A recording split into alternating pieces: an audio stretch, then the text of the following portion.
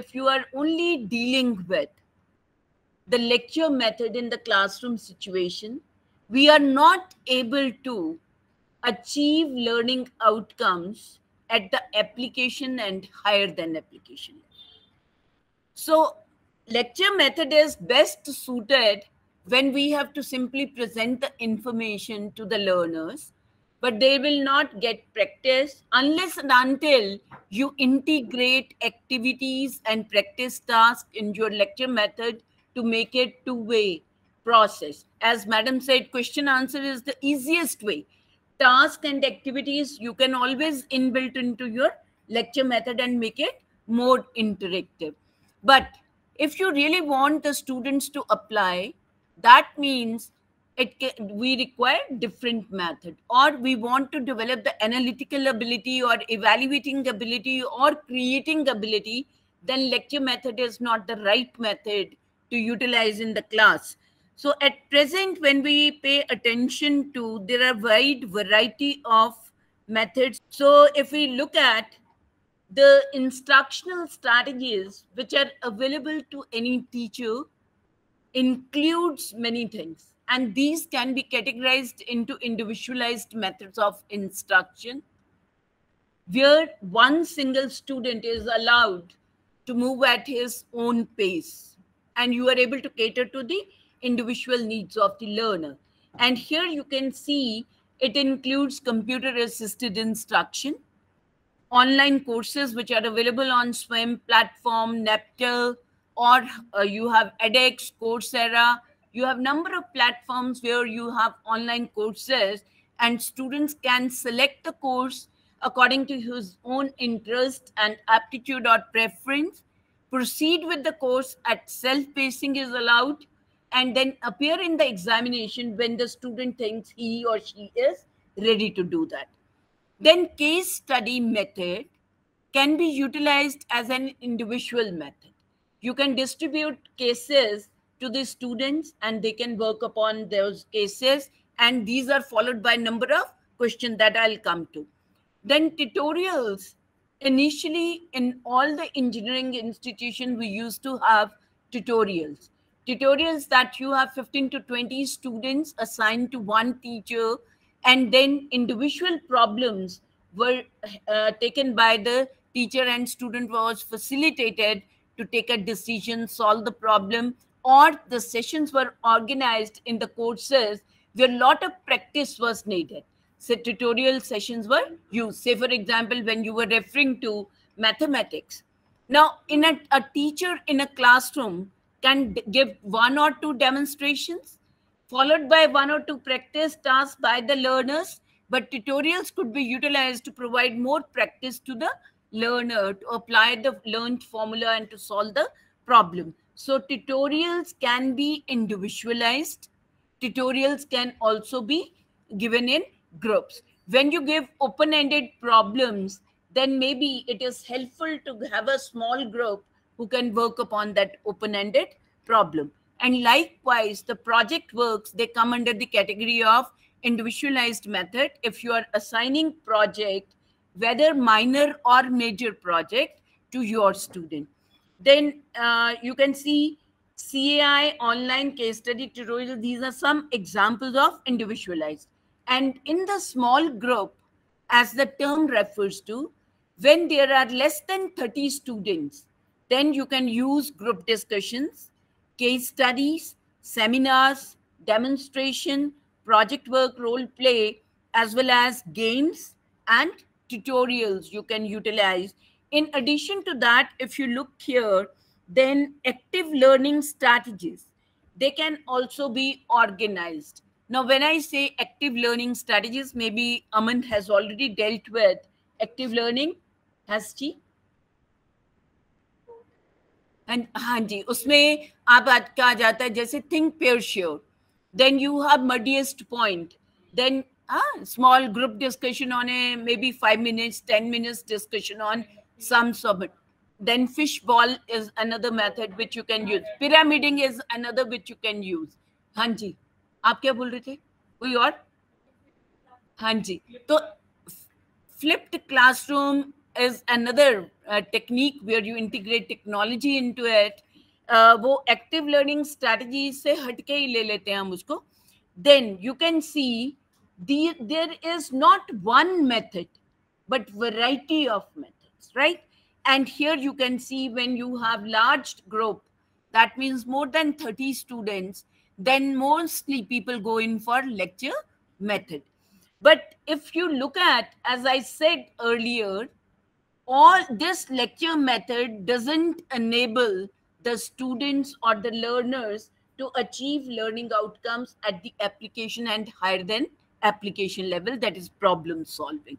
So that means we need to go for selection of other methods of instruction. As you rightly said, I am going to focus on three important, that is case studies, group discussion, and seminar. Now, my question to you is, because I got an answer from your side that case studies are being integrated. What is a case study? Ji, anybody? आप भी करते हैं physics में, तो case study से क्या समझते हैं? Ma'am 1 minute. Ji. What is a case? चलो मेरा क्वेश्चन आपसे ही है. आपका नाम क्या है? गौरव जी.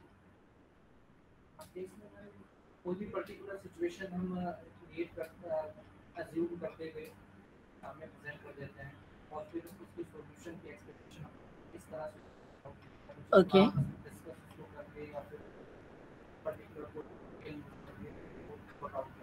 ओके. आप क्या समझते हो तनु? मैम हम जैसे उस चीज में क्या क्यों जरूरत पड़ी, उस चीज को हम क्यों पढ़ रहे हैं, उससे रिलेटेड एक केस उठाते हैं कि इसको पढ़ने से ये फायदा हो या इस तरह से करने से इस तरह की चीजें आगे आके मिल सकती हैं. Okay. Any other description? Correlate करते हैं real world situation. Okay ji.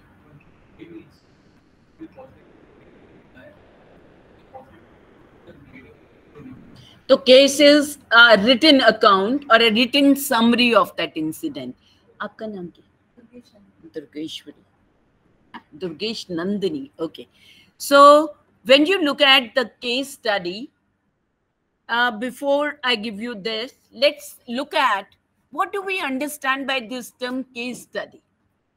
Case study, as you have said, is a reconstruction of real life situation. वो hypothetical भी हो सकती है, real life में happen हो सकती है, और keeping in view that you are writing a case, और वो what is it that it requires? It requires the ability to analyze the case. बच्चा जो पढ़ेगा case, उसको analyze करना पड़ेगा, and then all cases are followed by 4 to 5 questions based upon that case. And for answering those questions, the person has to apply the learned knowledge and then take a decision to those questions. That means give answer to those questions. So case जो है, it is more towards a written account. किसी ने बोला कि मैं case present कर देता हूँ. That is an example you are giving as a case. But case study method is where you are using a case prepared, which is a written account, followed by a few questions, and that is handed over to the learners for analysis or problem solving. The cases can be either inductive or case can be deductive. क्या होता है inductive? Inductive reasoning क्या होती है? Deductive reasoning क्या होती है? When you deduce a generalized rule from examples, this is referred to as inductive reasoning. अब देखिए, मैं सिंपल एग्जाम्पल लेती हूँ. से मैनेजमेंट की सिंपल एग्जाम्पल लेती हूँ कि मैनेजमेंट की एक किताब उठाई मैंने, या रिसर्च की एक किताब उठाई, उसमें चैप्टर है रिसर्च डिजाइन. दूसरी किताब उठाई, उसमें भी चैप्टर है रिसर्च डिजाइन. तीसरी उठाई, उसमें भी चैप्टर है research design. What conclusion I draw? All books in research contain a chapter on research. Moving from examples to a generalized rule. अब इसका उल्टा कर लीजिए. all men human beings are mortal. ठीक है, I am a human being, thus I am mortal. Durgesh Nandini is a human being, she is mortal. Tanu is human being. क्या करा, generalised rule से हमने प्रीमाइस से निकाले हैं. So when you move from generalized rule to examples, then it is deductive. When you move from examples to generalized rules, it is referred to as the inductive reasoning. So cases can be either inductive or deductive. Say for example, आपने case लिया, NIRF आप जानते हो सारे, जो NIRF की ranking होती है. For the past 5 years, there are 5 different institutions which have attained the first position in NIRF. आपने वो 5 केस स्टडीज आपके पास हैं. अब आप उनसे डिड्यूस कर सकते हो कि कौन से इंस्टीट्यूशन जो है वो टॉप रैंकिंग पोजीशन प्रिक्योर करेंगे या सिक्योर करेंगे. That is nothing but inductive reasoning. उनकी कॉमनैलिटीज क्या है उससे आप रूल्स बना लेंगे. That is nothing but a inductive case studies. And deductive is, for example, आपने एक ऑर्गेनाइजेशन ली, उसका एक केस बनाया कि उस ऑर्गेनाइजेशन में कम्युनिकेशन कैसे फ्लो करती है. ठीक है, अब वहां से अब मैं कहती हूँ नीचे आपको दिया है कि to improve upon the effectiveness of communication in that organization, what additional mechanism need to be established. तो आपने क्या करा, अच्छी कम्युनिकेशन के जो रूल्स आपने पढ़े थे किताब में, now you will apply to that particular institution and evolve strategies. That is a deductive case study. कि आपने सपोज कर लीजिए इंजन लिया, इंजन में खराबी आ गई, अब उस इंजन की खराबी को ठीक करने के लिए what could be done. This will be based upon the rules which you have learned or theories which you have learned, and that you would apply to a given case and come out with the strategies. This is nothing but deductive case study. Inductive क्या होगी, suppose के लिए 5 engine खराब हो गए, पांचों engine को आपने फेलियर एनालिसिस किया, पांचों में एक जैसी प्रॉब्लम आ रही थी, but when you analyzed, maybe you come out with a common cause which is there with different 5 engines, and you can say ये नॉइस आती है because of this reason, ये इंजन डिसफंक्शनल हो गया because of this reason. क्या करा, this is inductive case study. Clear हुआ. पहले हम सोचते थे कि case studies can be applicable only in the field of management, लेकिन ऐसा नहीं है. Case studies can be utilised इन, आप जब यूज करते हो फिजिक्स के में, कहाँ से उठाते हो केस.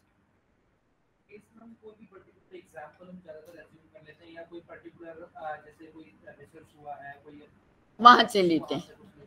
रियल लाइफ सिचुएशन से लेते हैं, केमिस्ट्री का है तो रियल लाइफ सिचुएशन से उठा के ओके ओके. तो ऐसा है, देखिए, व्हेन आई वाज मतलब started teaching this particular topic, तो I went to Science Direct. Science Direct पे there are number of cases with respect to failure analysis. तो आप ये देखेंगे कि when we go for this, तो मैं आपको यहाँ पे few examples I can show you. This is investigating the failure of bevel gears in an aircraft engine. Now, this is a case already available, which has been published. The only thing the teacher need to do is go through the case, वहां से उसको eliminate कर देना जो conclusions हैं या results हैं. Instead of those, you can pose 4 to 5 questions for the learners so that they can come out with the solution to this problem. Likewise, you can see another mechanical से ज़्यादा है, कुछ automobile के हैं. So this is elevator chain wheel shaft brake analysis. Again, a failure analysis of a case which is available. You can see another example which I picked up for the session is failure analysis of bridge crane shaft, right? इसी तरह देखिए आप, जैसे earthquake का case है. We have number of cases in terms of Uttaranchal में, उत्तराखंड में आपका आया, लातूर में आपके इतना डिवास्टेशन हुई, Now there was lot of devastation because of the earthquake in Turkey, international level पे.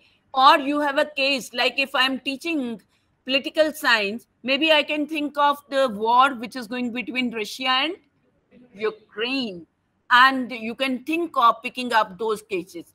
और या मैं जैसे कॉन्स्टिट्यूशन पढ़ा रही हूँ तो I can pick up cases that mean constitution of different countries and they can become a case, Like, right? ma'am, I give example of Chernobyl case because that nuclear. Yes, I yes, this is a yes. Chernobyl case या Bhopal gas. Right, वो भी दे सकते हैं. जैसे atom bomb वाला case है Japan का, Hiroshima का, even that can be. So there are a number of things which you can pick up and there is a written account which is available. जैसे यूएस में electricity 2 minute के लिए गई थी and it was a huge issue in United states. हमारे यहाँ तो रोज ही जाती है, so we don't bother, but वहां पे 2 मिनट का इश्यू बन गया था because they said we have adverse effect on the productivity as far as the industry is concerned. So isliye it becomes essential as a teacher that we look to the journals which publish case studies, or we write cases as per the requirement of our course. Agar as a teacher, there are a number of training workshops which are being organized to prepare the teachers for writing the cases. तो हमारा purpose क्या है कि as a teacher you need to identify the relevant cases in your subject which you are teaching or the course which you are teaching and then integrate those. तो पहला step अगर case study को successful बनाना है, locate the cases. जितनी आप reading करेंगे उतने cases आपको मिल जाएंगे. और keep track of what is happening in the environment. Day to day में क्या चीजें आ रही हैं जो आप रिलेट करते हैं. I just give you one example. Like जैसे मैथमेटिक्स में टीचर पढ़ा रहे थे तो एवरेज, ही सेड एवरेज पढ़ानी थी मुझे बच्चों को. मीन क्या होती है? कहते हैं, मैंने कहा अच्छा आज आप घर जाओगे ना, दूध लेते हो, दूध के पैकेट को मिनना कितना है उसमें दूध निकला. अगले दिन फिर 5 दिन continuously take the measurement and now take the average. इसको टोटल करो, फिर पता चलेगा कि ऑन एन एवरेज दूध की थैली में दूध कितना होता है. लिखा तो ठीक है 500 आ गया ml, पर होता नहीं है. So what is that? You can calculate the mean average, right? तो रिलेट करना. So the first step is identify the case और राइट अ केस. जैसे मैं I am from education and education management, तो पढ़ाती थी, मोटिवेशन पढ़ा रही थी, कम्युनिकेशन पढ़ाती थी. सो I used to prepare a small case for my class my self which was half a page case, right? Then ये जो है, when you are writing a case or you are selecting a case, then you must be clear that the case demonstrate the content which you are likely to teach to your students. क्या आपने principles of communication पढ़ाना है, आपने types of communication पढ़ाना है, या आपने strategies to improve upon the effectiveness of communication? तो केस जो है उस कंटेंट से रिलेटेड होना चाहिए, राइट? देन आपने क्लास में case can be given individually और case can be given in small groups. तो depending upon the size of your class, divide the class into say 5 to 6 students in each group. ज्यादा नहीं, because healthy discussion के लिए अगर ज्यादा हो जाते हैं तो then it becomes a mess. 5 to 6 noise तो होगी. When you are creating subgroups in the class, noise will be there, but the larger the group, discussion कम होती है, कुछ ही लोग बोलते हैं, कुछ चुप रह जाते हैं. So after you distribute the case, give them adequate time to ponder upon. That means to read the case, ponder upon the questions which you have raised, and then allow them to discuss among themselves. ठीक है? तो adequate time, ये नहीं case दिया 5 minute में पढ़ लो और 5 minute में आंसर कर दो. You must think how much time would be needed. And then आप बच्चों ने जब डिस्कस कर लिया, उन्होंने आंसर कर दिया, if there are 6 groups, Take the first question. Ask the 6 groups the answer they have given to that first question. You will see the similarity of thought. If the answer is same, you will see the difference in the thought process if the answers are different. And this gives the student an opportunity to learn from each other. उस group ने ये strategy दी, हमने ये strategy दी, हमने क्यों नहीं सोचा कि ये भी हो सकता है? So they reflect upon their answer, they improve upon their thinking. And another important aspect here is that after जब वो present कर रहे हैं, you must have, do you use rubric?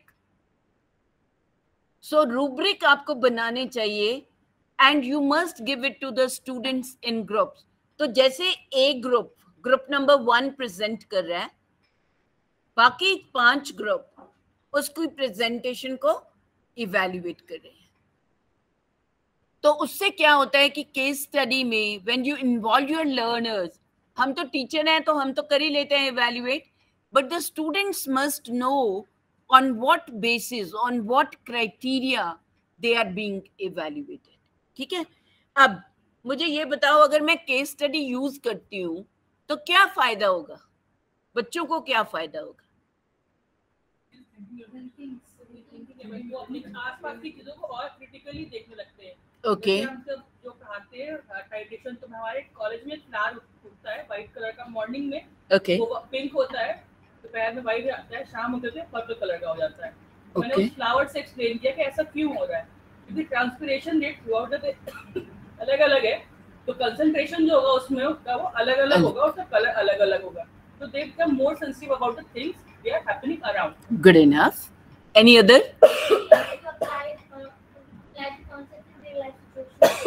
And apply the concept, learned concepts in new situation.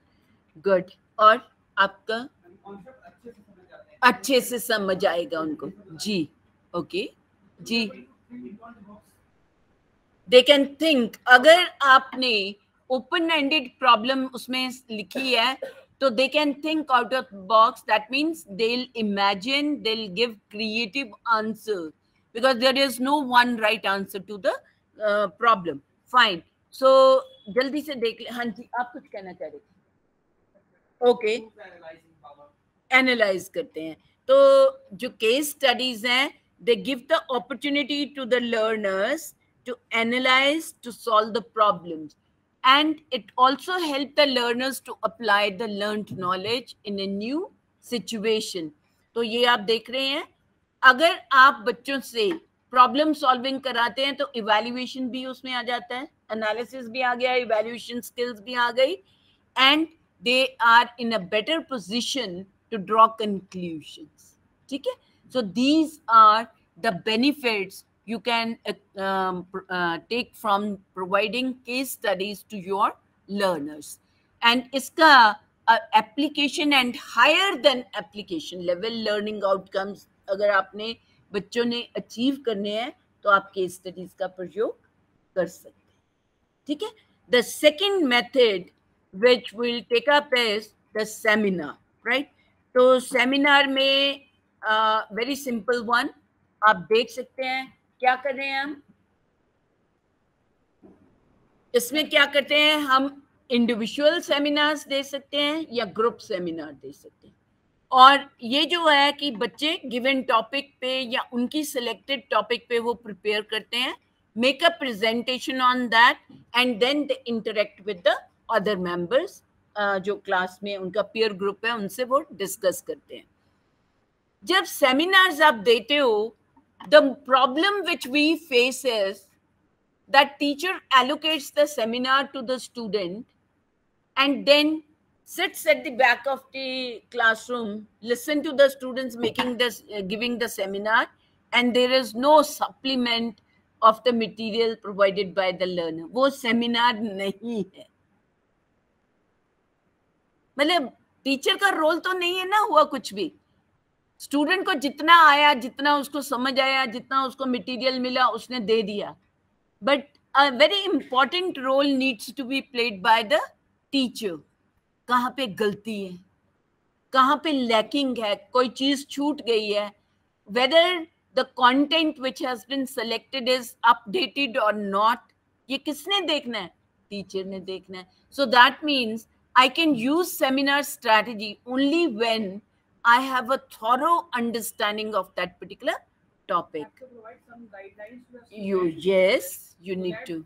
on which they can prepare. Like Very good, very good. The teacher, जी बोलिए बोलिए.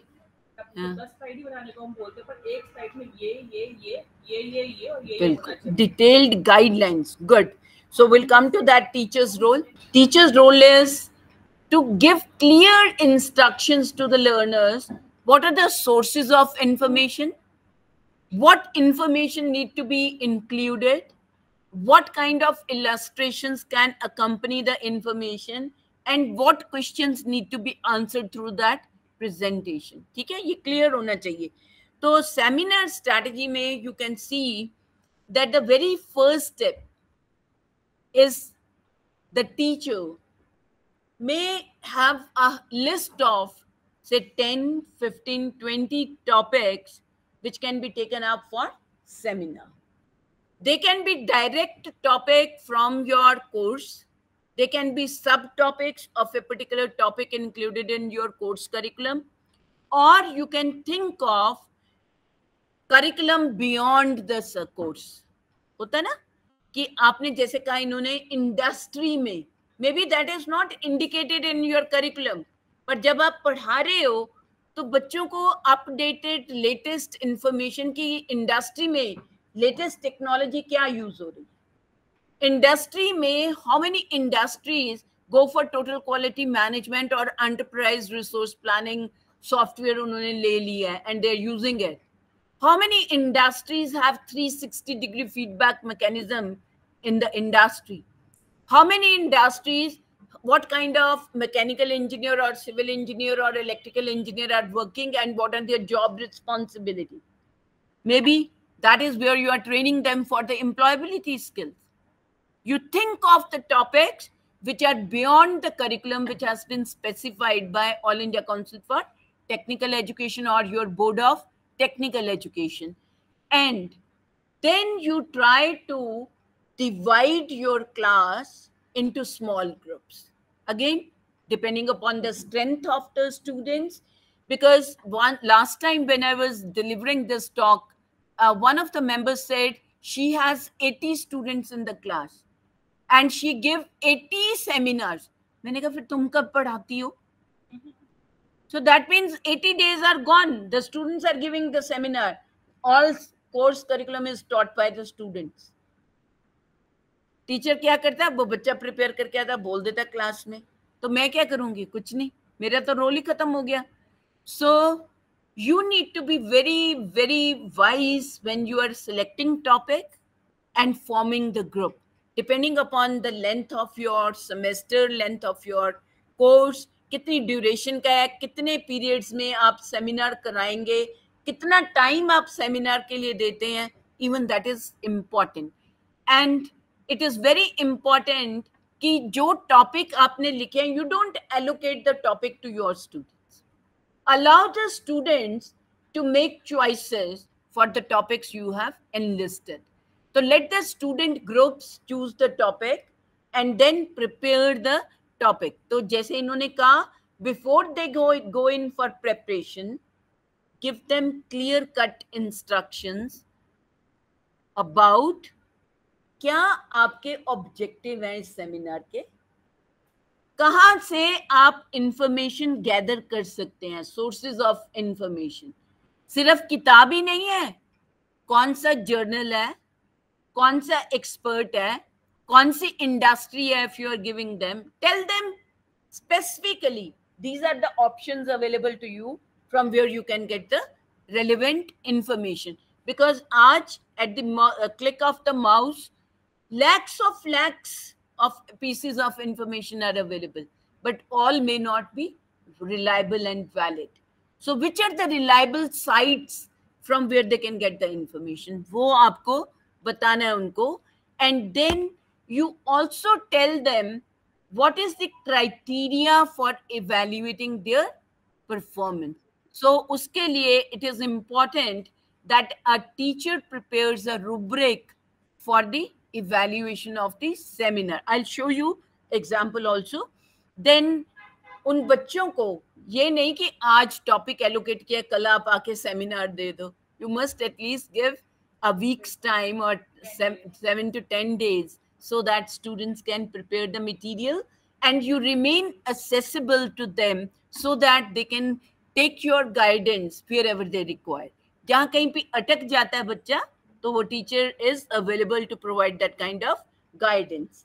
And then बच्चों का role इसमें, जब बच्चे seminar दे रहे हैं तब टीचर का रोल ज्यादा नहीं है, वो पढ़ाने दीजिए, पहले उसको एक पूरा सेमिनार देने दीजिए. Also make sure that it is 15 minutes seminar or 20 minutes seminar. You allow the students only 20 minutes. So you are a timekeeper. You are timekeeper. नहीं तो फिर बाकी कुछ रह जाएगा ना, बच्चे बाकी छूट जाएंगे. And if there is any conflict, any issue, any problem which arises in the class, then the teacher is the one who has to resolve that. बच्चे तो अभी सीख रहे हैं. So maybe when the question is posed by another peer member, they are not able to answer. If somebody is stuck up, it's my duty as a teacher to intervene and provide the answer, resolve the issue. And बच्चे जो हैं, allow the students to evaluate each other presentation skills of the seminar, right? ये तो हुआ teachers role आपका. अब देखिए, अब मैं before I move on to, मुझे ये बताइए, आप जब सेमिनार बच्चे देते हैं उसको evaluate करते हो? What is the criteria for evaluation? ये आपके माइंड में है या कहीं ब्लैक एंड व्हाइट में है? आपके क्राइटेरिया आपके माइंड में है या ब्लैक एंड व्हाइट में है? लिखा हुआ है कहीं? पहली चीज, जो बंदा सेमिनार देने आ रहा है, अगर आप उसको क्राइटेरिया बता देते हो इवैल्यूएशन का, that person can prepare himself as per the criteria. मुझे पता है, मेरी प्रोनाउंसिएशन चेक करेंगी, मेरी knowledge understanding of the content check करेंगे टीचर, मेरी आई कांटेक्ट क्लास से मैं मेंटेन करती हूँ नहीं वो चेक करेंगे. तो मैं इन चीजों का पहले से ध्यान रखूंगी. मैंने कितने सोर्सेज ऑफ इंफॉर्मेशन टैप किए हैं वो मैडम देखेगी कि 2 किताबों से लिख के लाई है या 4 किताबों से. I try to adhere to that criteria.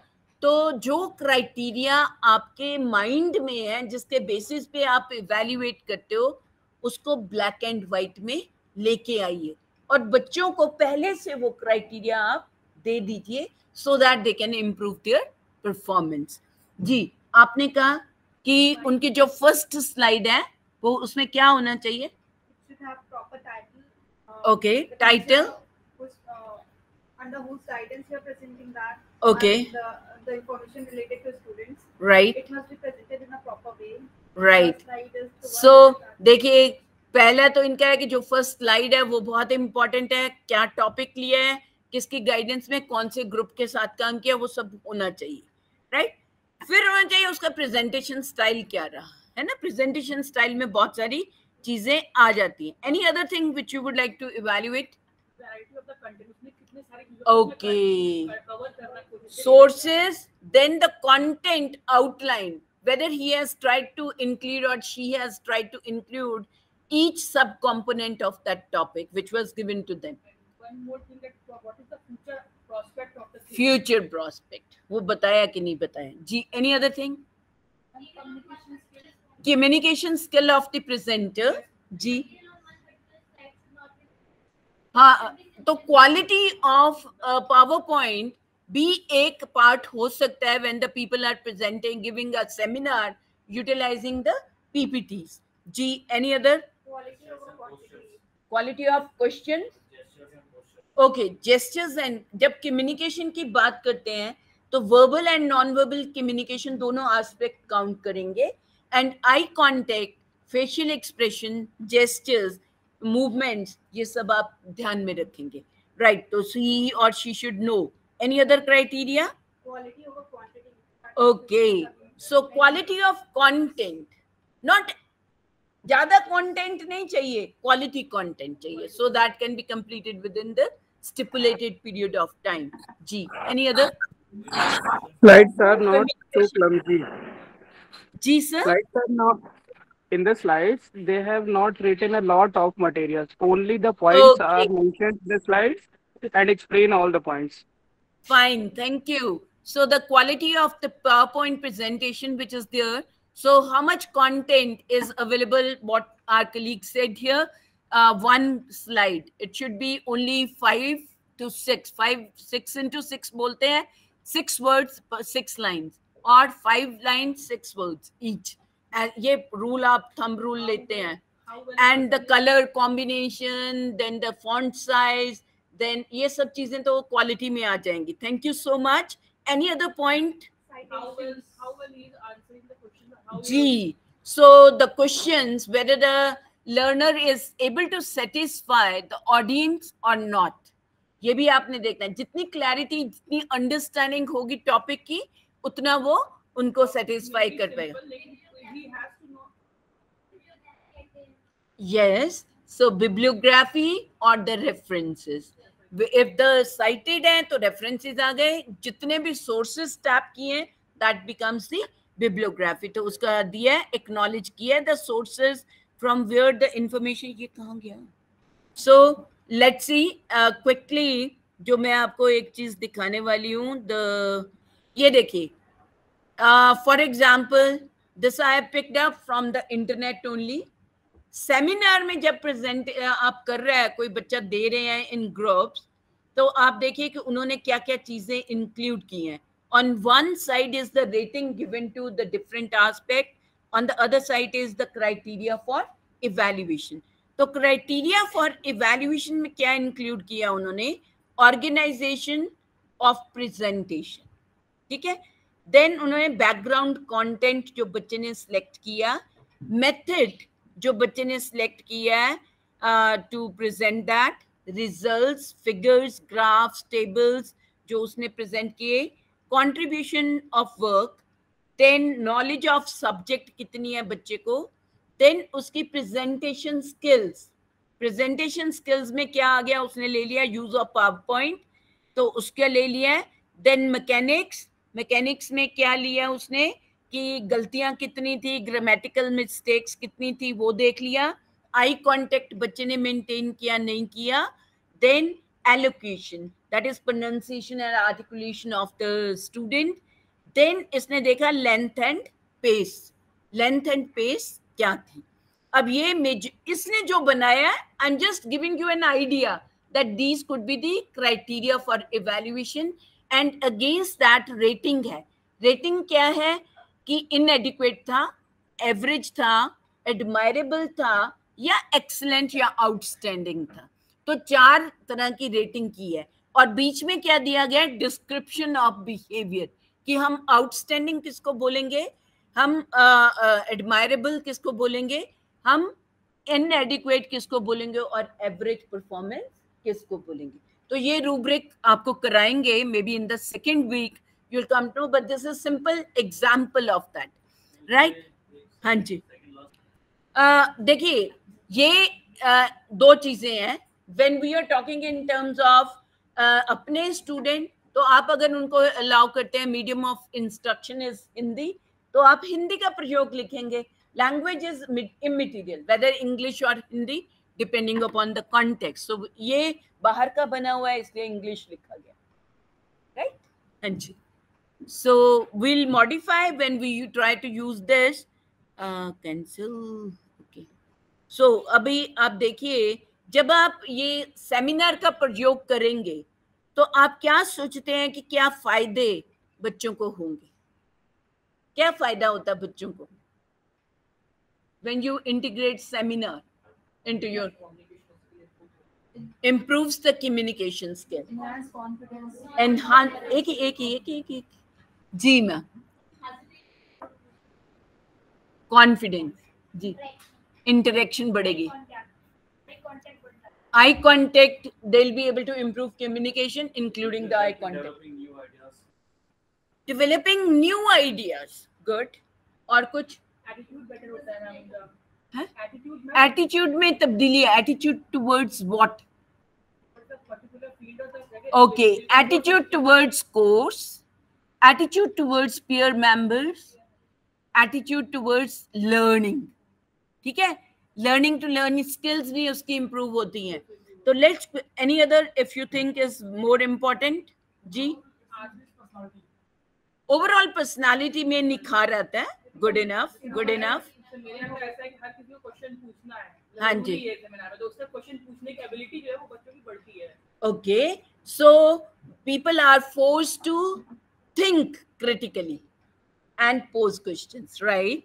So पूछना जरूर है. So the teacher when evaluates is also taking into account how many questions were posed by different students. That may be one of the aspects to see how many students actively participated in the seminar. So presentation skills जो है PowerPoint बनाना, present करना, दोनों improve करेंगे. Good enough. Good. अब जो seminar deliver कर रहा है, that person when posed a question तो prompt answer ही चाहिए होता है. So that will उसको आदत पड़ेगी. Good enough. और long time. बिल्कुल, retention is for a longer period of time. क्योंकि जो चीज आप खुद प्रिपेयर कर रहे हो, लर्न कर रहे हो और उस पर सेमिनार दे रहे हो, फिर क्वेश्चन आंसर्स भी कर रहे हो, तो वो ज्यादा देर तक उसको याद रहेगी and he will be able to be confident in that topic.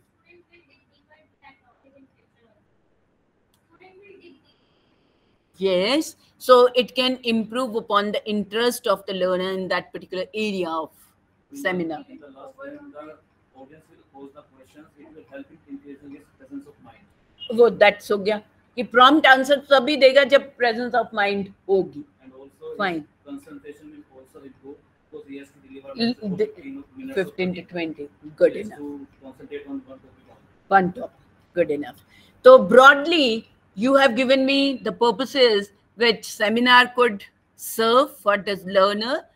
अब जब सेमिनार में अब देखिए यहाँ पे कहीं रिमेम्बरिंग आ रहा है, नहीं आ रहा, पर रिमेम्बरिंग अंडरस्टैंडिंग होगी, उसके बाद अंडरस्टैंड कर लिया तभी तो वो जाके डिलीवर करेगा. और डिलीवर जब क्वेश्चंस को आंसर करना है तो एनालिटिकल एबिलिटीज भी उसकी डेवलप हो रही हैं. ठीक है ना. और डिफरेंट सोर्सेज को टैप कर रहा है तो इवैल्यूएटिंग स्किल्स भी उसकी डेवलप हो रही हैं. तो ये देखिए कि आपके learning outcomes are not again restricted to remembering and understand, higher level abilities. और यही हमारे एजुकेशन सिस्टम का ड्रॉबैक माना जाता है कि we are not able to develop these higher level abilities among our students. तो हम तो क्लास में गए, लेक्चर दिया, आ गए, खत्म हो गई. मेरा इजी है ना, मेरे लिए आधा घंटा तैयारी की, आगे क्लास में बोले, क्वेश्चन आंसर दिया, चल मेरे बाहर. बट जब आप ऐसे करोगे, preparation is required, knowledge is required. ठीक है, बच्चों के पार्ट में भी एफर्ट है और अपने पार्ट पे भी. The third method which we are going to discuss is again group discussion with which you are familiar with. ऐसा नहीं है कोई नई चीज बता रही हूं मैं, आप सबको पता है, लेकिन यूटिलाइजेशन इसकी बहुत कम होती है. तो जब हम ग्रुप डिस्कशन की बात करते हैं तो इसके पर्पसेस हैं कि एक तो हम इंफॉर्मेशन को शेयर कर सकते हैं, राइट, विद ईच अदर. तो जब हम इंफॉर्मेशन शेयर करते हैं with other members of the group, उसके बाद we can draw conclusions on the basis. मुझे जितना आता है मैं अपनी ओपिनियन देती हूँ, आपको जितना आता है, आपको जितना आता है, आपको कितना आता है, we are forming one group. सो सबकी एक्यूमुलेट करके then we come to the conclusions, right? And अगर हम किसी प्रॉब्लम के ऊपर ग्रुप डिस्कशन कर रहे हैं तो we arrive at solution to that. and खास करके जब आप बात करते हो आज, there's lot of emphasis on environmental, environment. Sustainable development goals जानते होंगे. There are 17 sustainable development goals. Her course में कहीं ना कहीं वो लिंक होता है. When we talk in terms of cyber security, तो कंप्यूटर आ जाता है. When we talk of renewable energy sources, तो इलेक्ट्रिकल वाला भी उसको पढ़ा सकता है, मैकेनिकल वाला भी उसको पढ़ा सकता है, सिविल वाला भी उसको पढ़ा सकता है. कौन है? ये तो रिलेटेड है सब. When we talk of waste management, again, that is coming in different courses, interdisciplinary topics. Good. So, कहने का भाव है कि ग्रुप डिस्कशन में जो हमारी प्रॉब्लम्स, फॉर एग्जाम्पल, अब देखिए जैसे हम इलेक्ट्रिक कार्स की आज बात कर रहे हैं. Again we are there problems associated with electric cars also. Battery is the most important component here. Battery की कितनी life होगी? Whether there will be stations available from where we can get a recharge? How much time it will take to recharge the battery? अभी तो जो हो गया है कि आप बैटरी छोड़ो, नई बैटरी उठाओ और चले जाओ. So you don't have to wait. बाहर सिस्टम इवॉल्व हो चुके हैं, लेकिन इंडिया में अभी सिस्टम इवॉल्व नहीं हुए हैं कंप्लीटली. सर्टेन पिकेट्स जहाँ पे आपको स्टेशन मिल जाएगा, certain areas where there is no electric station, recharge station available. सो अब ये प्रॉब्लम, अब जब आप कहते हैं मोबाइल की बैटरी, वो भी एक क्वेश्चन है, कितने घंटे चलती है. This may be one of the issues which can be discussed. A problem given to the student, they can discuss. Mobile phone में एडिशनल फीचर्स क्या हो सकते हैं? Again can be a topic of group discussion in electronics. Mechanical में आपने कहा भाई ये आपकी लेथ मशीन थी, जैसे ही आपने पीस लगाया वो टूट गया. अब बच्चों को ये प्रॉब्लम दी, आपने भी डिस्कस करो ऐसा क्यों हो सकता है. They are now discussing why the piece broke. अब ये डिस्कस कर रहे हैं. ये it could be a case analysis, it can be used as a group discussion, right. आपने वो बच्चों को ग्रुप डिस्कशन के लिए टॉपिक दे दिया, या आपने बोला कि भाई अब कोविड के केसेस बढ़ने शुरू हो गए हैं इंडिया में दोबारा से. What additional steps need to be taken by the government of India to curb COVID now? Let them discuss and come out with. आप कहते हो हमारे जो कम्युनिटी है, कॉलेज है, इसके पास जो पेरिफेरी है, there are number of community problems existing. तो आप ये डिस्कस हो कि हमारे जो आता है, हम देखते हैं अपने इंस्टीट्यूट के बाहर ही इतना, जैसे आप दिल्ली एंटर करते हो तो यू कैन सी दैट कूड़ा mountain. So one of the children at home, he has named it as कूड़ा माउंटेन. तो वो इतना ऊंचा खड़ा है, तो आप देखोगे तो मुझे लगता है कि कहाँ रह रहे हैं हम भी, इतने इतने बड़े कूड़े के बड़े. अब चंडीगढ़ के अंदर भी ऐसा ही हो रहा है. So what are the solutions to these issues? Can be one of the problems given to the learner. इसी तरह चंडीगढ़ यूनिवर्सिटी में one of the issue was taken कि हम अपनी इलेक्ट्रिसिटी का बिल कैसे कम कर सकते हैं. And the student, one of the students came out with सबसे easiest is to go in for the solar panels. तो है solar panels, and institution can afford to buy those solar panels. Maybe as an individual मैं नहीं कर पा रही, but institution can, right? Now तो budgeting का concept भी आ गया. You can resell that electricity and so on. ऐसे ही जैसे आपने लद्दाख का इशू लिया था कि पानी आता है, तो पानी को कैसे, तो उसने आइस स्टूपा बना दिए थे. We can think of so many issues, problems related to the courses which we are teaching, and then generate group discussion among the classroom and बच्चों में, sorry, among the learners. और ये जो है, जो कुछ भी वो पढ़ रहे हैं उसको यूटिलाइज करते हैं नॉलेज को to come out with. So they try to utilize the knowledge, apply that knowledge to find solution to the existing problems. Then देखिए कि बच्चे जो हैं learning to learn skills उनकी बहुत improve होती है. If somebody has to go for group discussion, तैयारी करनी पड़ती है. तैयारी करे बगैर one cannot participate. And then you are able to develop up to date knowledge among your students. So latest जब issues आप ले रहे हैं, latest problems अपने field की दे रहे हैं, तो they will also gather the latest information with respect to things. तो बच्चों में, as you said in case of कि जब seminar देते हैं तो they dig deeper afterwards that particular topic. Similarly, group discussion का topic may lead to arousing newer motivation level or the interest in that particular area. Interest in that particular. अब जब हम group discussion की बात करते हैं, ये तो हमने, आपने कहा communication, reasoning ability, ये देखिए, ये सारी चीजें, बहुत सारी चीजें हैं which can be developed जब group discussion में आप बच्चे को देते हो. So all these, why? Because they have become important from the world of work point. ठीक है.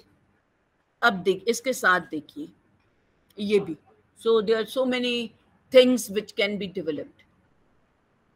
कोई लग रहा है कोई चीज क्लियर नहीं है तो पूछ सकते हो. ठीक है. चलो अब देखते हैं कि जब हम ग्रुप डिस्कशन की बात करते हैं, होती क्या है ग्रुप डिस्कशन? हाँ जी, हाँ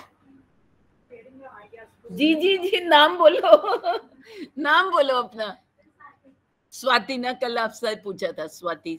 ठीक है. प्रदीप कहाँ गए आज? वो कम बोल रहे हो. हाँ, आज उल्टे हो गए, वहां से चले गए. ओके. हाँ जी, हाँ, उधर देख के ना एक्चुअली फर्क पड़ता है, तो कर लेना चाहिए चेंज. जी स्वाति, कुछ कह रहे थे आप? ओके.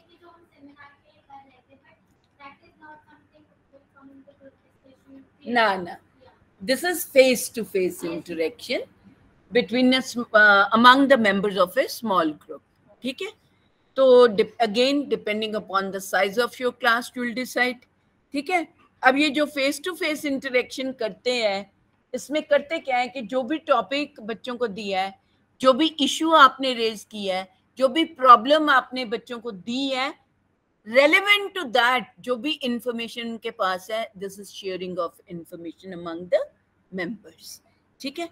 अब उसमें इश्यू डिस्कस कर सकते हैं, प्रॉब्लम ले सकते हैं, कोई कॉन्फ्लिक्ट है तो जैसे अभी हम कह रहे हैं रशिया और यूक्रेन का, सो may be the subject a person is teaching, depending upon that वो ये ले सकता है कि how this conflict between the two nation can be resolve, how India and Pakistan conflict can be resolve ना. हर रोज तो लाइन ऑफ कंट्रोल का चक्कर पड़ता है, तो कैसे उस चीज को रोका जा सकता है. देन इसको मुझे नहीं लगता वी शुड गो.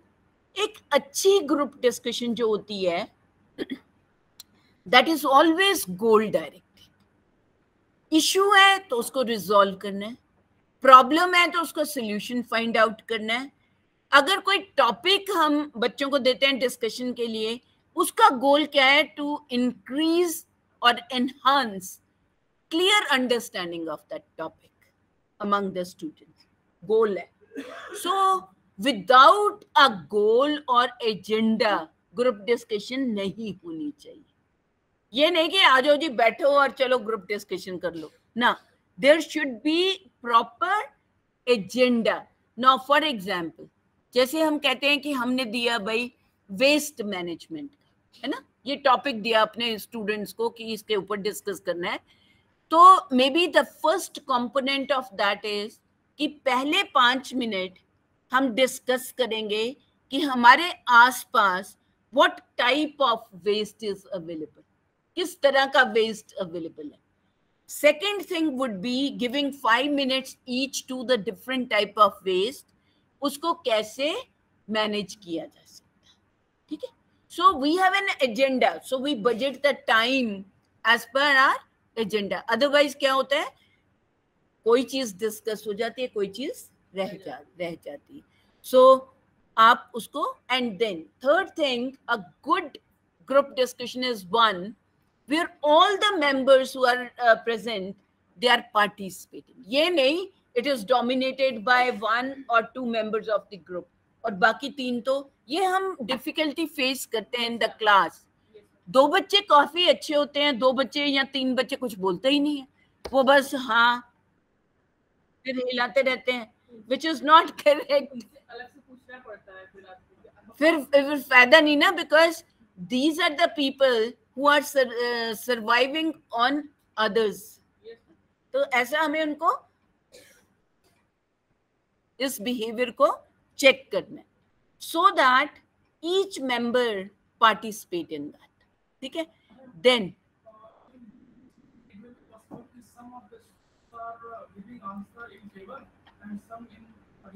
हाँ कोई बात नहीं, वो ठीक है.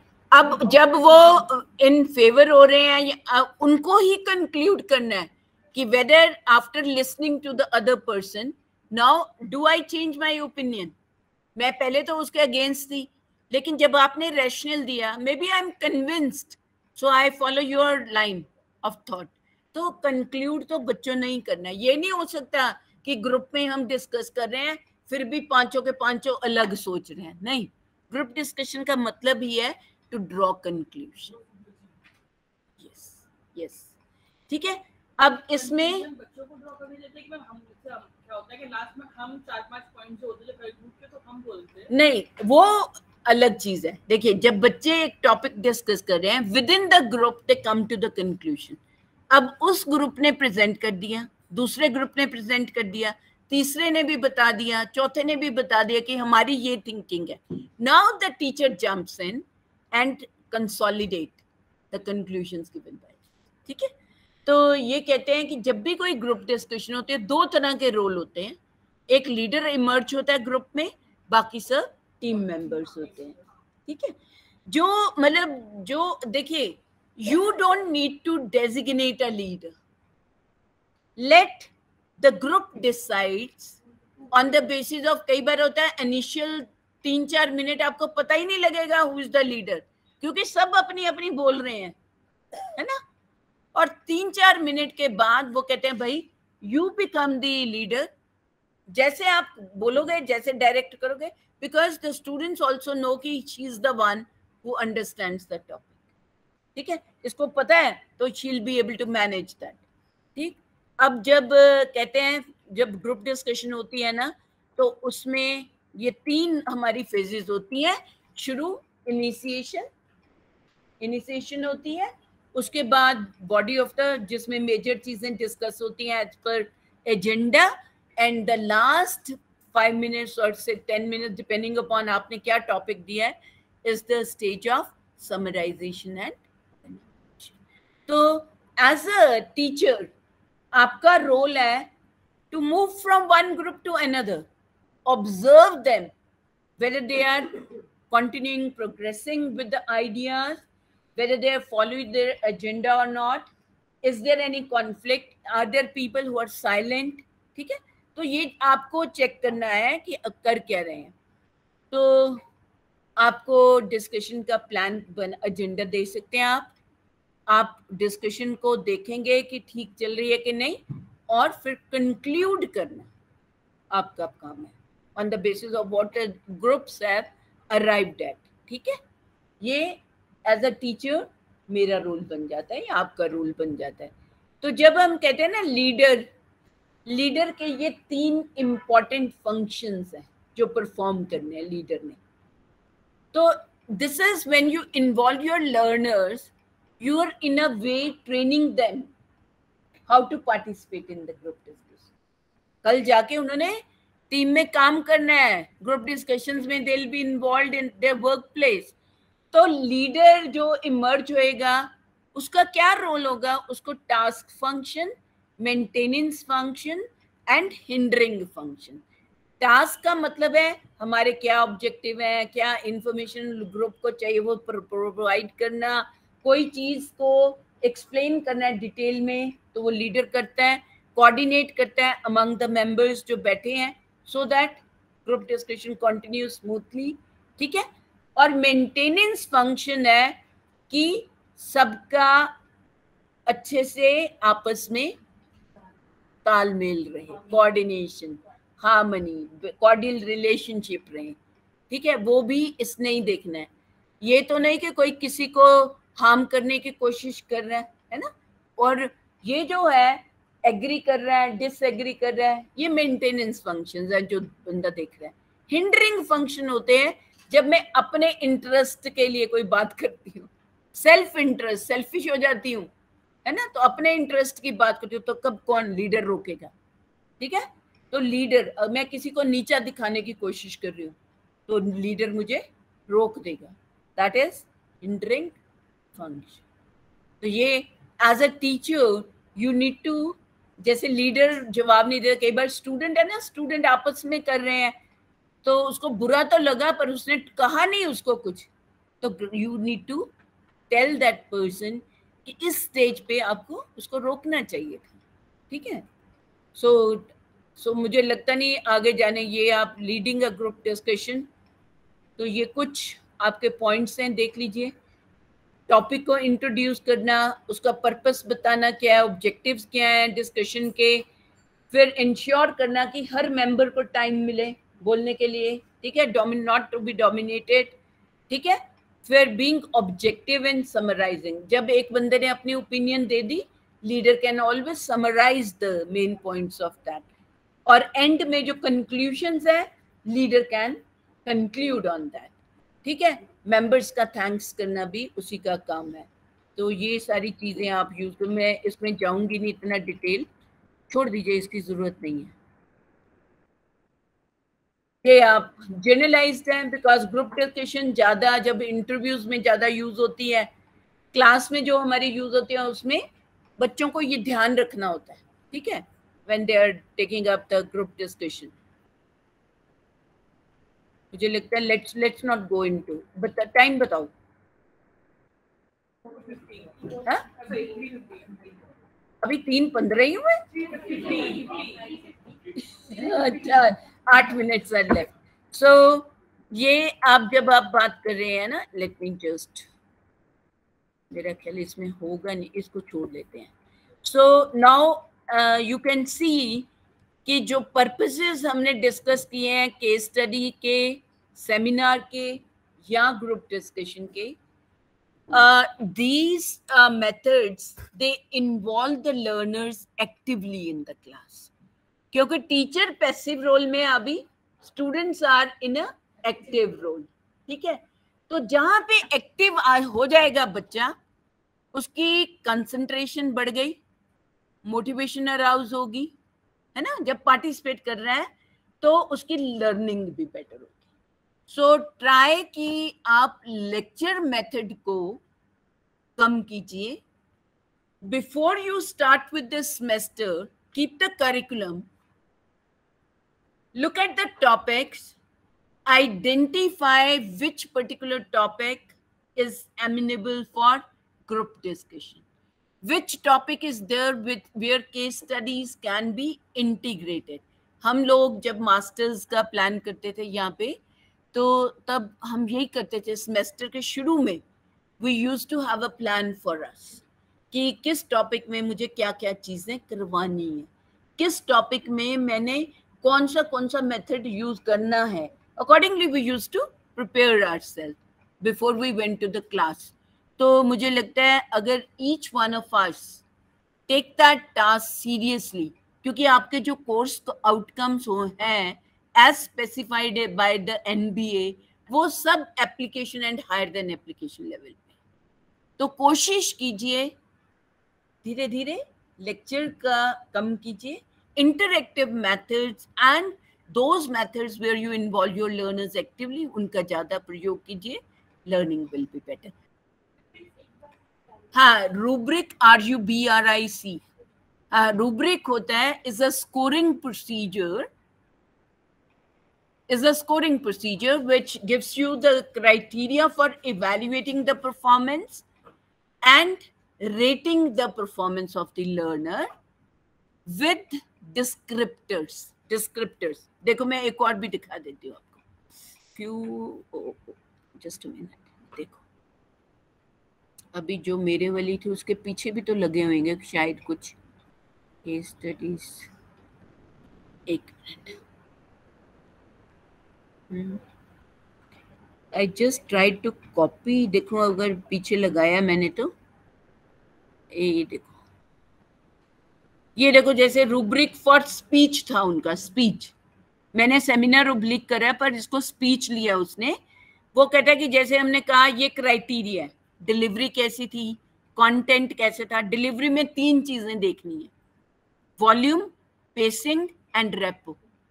कंटेंट में क्या देखा, एक्यूरेसी, रेलेवेंस, ऑर्गेनाइजेशन।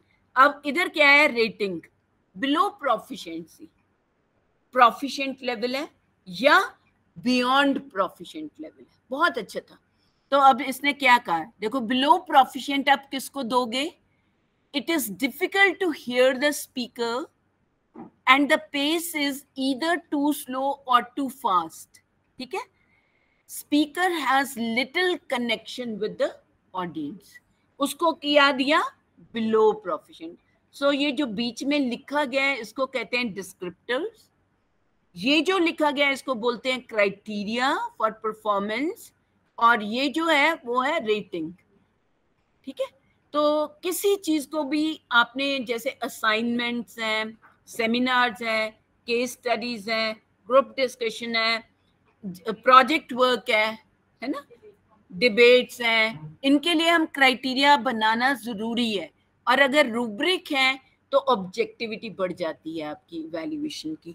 अब इसमें आगे देखिए उसने लिया लैंग्वेज, लैंग्वेज में उसने 3 चीजें ली, vocabulary, enunciation and grammar, physicality, body movement, eye contact and facial expression. इसी तरह ये टीम वर्क का बना हुआ है, विच अगर आपने टीम में काम दिया है तो contribute to team, facilitate the contribution of team members, individual contribution, foster constructive team climate, respond to the conflict।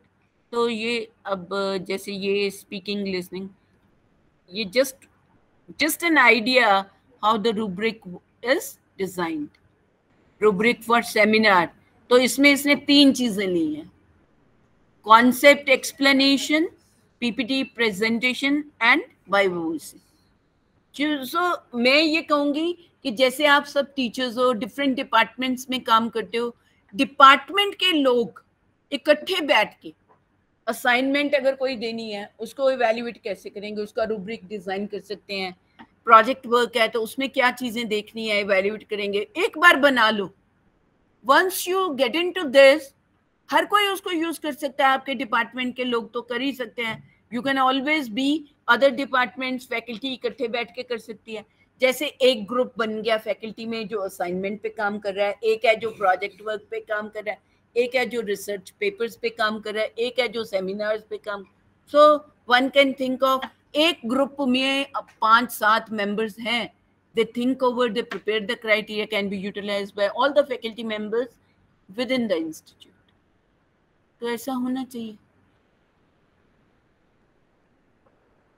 ठीक है, so thank you very much।